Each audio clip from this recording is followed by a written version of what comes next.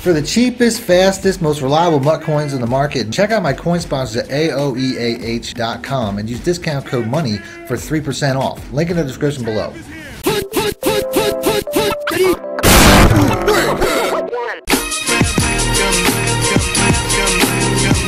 Welcome back, Money Team. This is Mad Money Shot. Snip at the Madden Cheese as always. Got a new offense from a new playbook for you guys today. This is a playbook that I've had a lot of requests for. It's considered one of the more trendier playbooks in Madden 22. It's the Kansas City Chiefs offense. I haven't done a full ebook on it yet or nothing like that, but I'm thinking about possibly doing it because I know there's a lot of really great formations in it. So let me know in the comment section what playbook you guys would like to see me do next. I found an amazing offense in this playbook, which is making me think that maybe I should do some more Chiefs, but I always leave it up to you guys as always. The offense itself is the pistol wing flex close. This formation is only found in the Kansas City Chiefs. It's not in any other playbook in Madden 22, and it's one of the glitchiest formations in the game. Today's video, I'm going to focus on the run plays. You can see by some of the averages, although I don't think that Madden 22 on Next Gen tracks the amount of times that you run a play accurately, because I've definitely run these plays more than it says.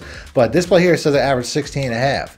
This play here I average 8, and I know I've run that more than 14 times. I've probably run that like 100 times. I love that play. This play here I averaged 12.4, and this play here I averaged 10.2. So you can see some of the explosive averages that you can get from these running plays. And that doesn't even include some of the explosive passing plays like the PA flood, which is probably my favorite. You can see I average a whopping 36 yards a play. Woo! Hit the like button and let me know in the comment section if you guys want to see part 2, the passing plays, tomorrow, because there are also some very glitchy plays to be had here. So I'm going to put these in my audibles like I always do. The RPO alert wide receiver screens a glitchy play to an extent. I would say it's very similar to the halfback zone weak though as far as how I'm going to use it, but they're both very good plays on their own.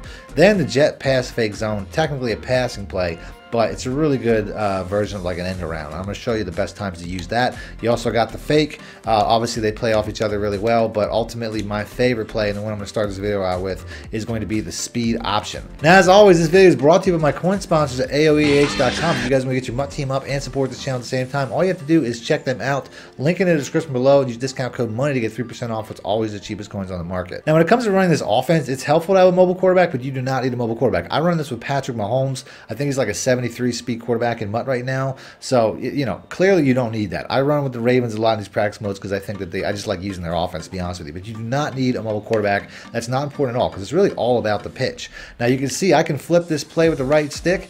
It's real simple when it comes to the reads for this play. If it's a man coverage, you want to run it as is. If it's a zone coverage, you want to flip it and run it the opposite way. And the reason for that's pretty simple. You got 2 receivers to 1 cornerback.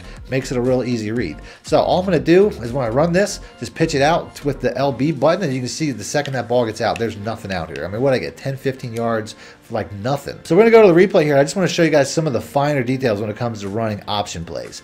Number 1, the pitch animations you typically get them even through contact. So you can see I hold that ball to the very last second, to the point where I'm essentially getting tackled. And the reason for that's very simple, because if I throw it too early, this guy's going to change his direction and go after the running back. So I'm going to hold it as long as possible. I'm going to treat myself like a blocker. I want to occupy this guy, and I promise you, you will get that pitch animation. Like I said, every single time I'll be getting tackled when I hit that LB button, and I will get that pitch animation out.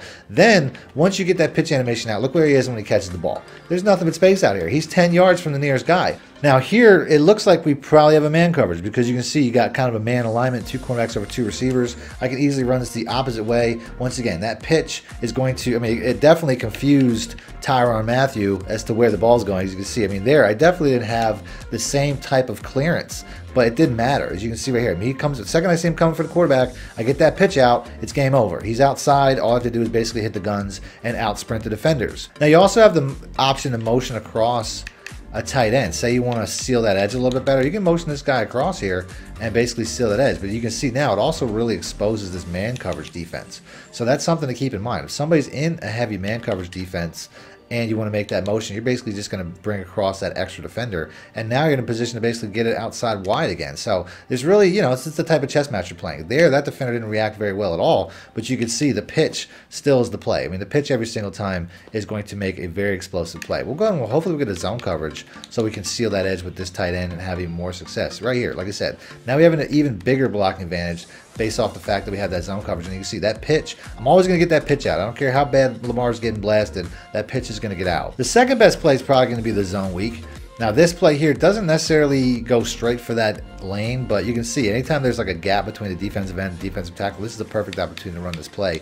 You can still do that motion. I still feel like that motion is going to be helpful. It'll help seal this defensive end. It'll give you an extra blocker, but ultimately it's not even, you don't have to use that. As you can see right here, I mean, we basically are just getting easy path up the middle. This is one of the most consistent runs in this formation for sure. As far as deciding whether to run this pitch play, which to me is the #1 play in this formation, or the zone weak, which is to me like 1A and 1B, you basically just want to look for a gap here. If you have a gap between defensive end and defensive tackle, that's one indicator, but also if the defense is spread wide, you're going to want to go with this play. If they're pinched in tight, you're going to want to try to beat them outside with the pitch. But if they're spread wide like they kind of are here, this is a perfect opportunity to just try to take it inside. As you can see, there's nothing really in here. I mean, this is just, you're going to see a lot of defense like this. I'm running against 4-3s, but you're going to see this a lot more in nickel packages, which is way more common. Here, once again, they're pinched tight. There's no lanes. Real easy read. Just going to pitch this out. Like I said, take that contact, get hit, and get that ball out. You can see Tyrann Mathieu, superstar Tyrann Mathieu is the only thing that saved a touchdown there. But I mean, that's like stealing. I mean, that's super easy, especially against people that are man blitzing crazy like that. Now, when it comes to wanting to run the jet pass fake zone, I would say cover 3 and man coverage are the best plays. Typically, you run. The only time I run this play is when I come out and there's no cornerback outside of the tight ends. I'm very selective when it comes to running this play. But ultimately, cover 3 is a good look. This looks like a cover 3. That cornerback will drop back immediately, giving me an opportunity to turn up the field. As you can see right there, I still get close to 15 yards before Tyrann Mathieu saves the day once again. This is the type of look that I'm talking about right here, where there's no cornerback out here. This is kind of like no man's land. Anytime I see this in a gameplay or whatever game mode I'm playing, I will immediately go to this. If there's no cornerback out here, this is the best look, because I'm going to get it to my 97 speed guy on a full sprint to the edge, basically just try to run around these tacklers and get as much as I can. That's why I averaged the most, I think, on this particular play. Once again, got that look one more time without even thinking. Anytime I see that no cornerback look, we're going right back to this, and we're just going to basically sprint the second we get the ball and try to get wide. And like I said, you can get some explosive plays just as long as you follow that principle. Looks like we're getting a whole bunch of them right now. So we're going to do it one more time. Like I said, maybe we can score. It looks like we're going to have a safety blitz in the opposite direction, which is perfect. And then, like I said, I mean, Brown here is the perfect candidate to run these plays. So that's it. That's the vid. If you guys want to see more from this formation, like I said, a part 2 tomorrow with some really glitchy pass plays, hit the like button. Let me know in the comment section. I will put that out tomorrow.